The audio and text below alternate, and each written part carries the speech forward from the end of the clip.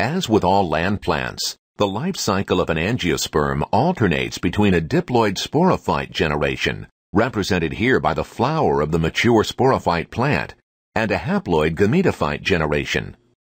Within the flower's male parts, called the anthers, are millions of diploid spores called microsporocytes. These microsporocytes divide by meiosis to produce haploid microspores. Meanwhile, a similar process occurs within the flower's female parts, which consist of one or more carpels.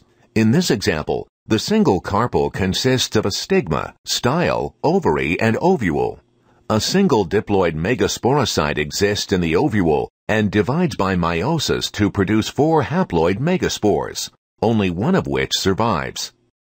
By producing 2 different types of spores, the microspores and megaspores, angiosperms and all other seed plants are considered heterosporous.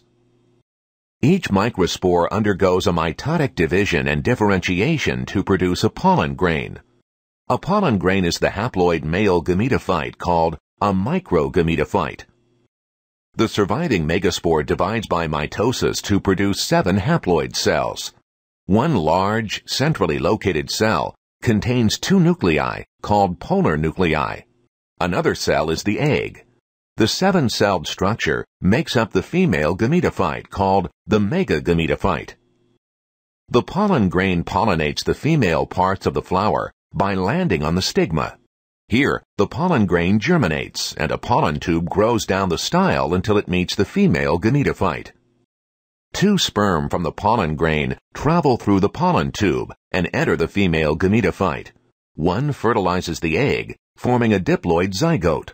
The other fertilizes 2 polar nuclei, forming a triploid cell.